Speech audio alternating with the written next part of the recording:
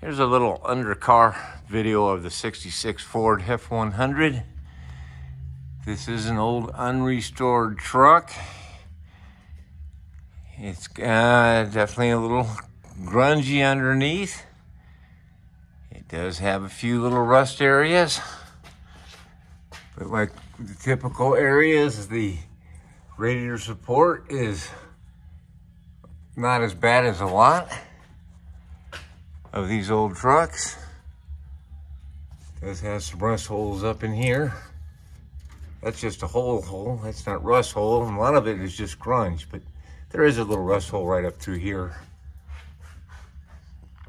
If we look at the floor pans, a lot of it's pretty solid. Most of it's pretty solid.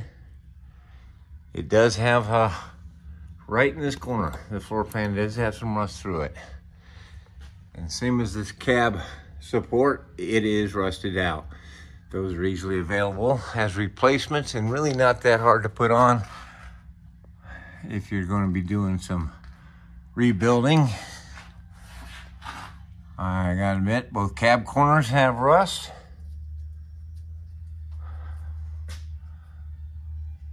You know, the bed floor itself is mostly solid. All of this is pretty good. It does have a saddle tank over on this side of the truck. It says here it's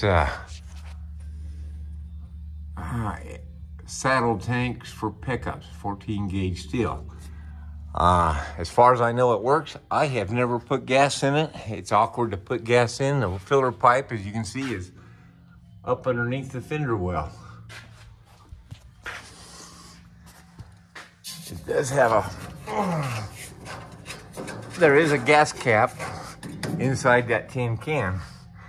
It's kind of odd looking, but that's the way I got it, and that's the way I've had it. Back here, there's a little surface rust.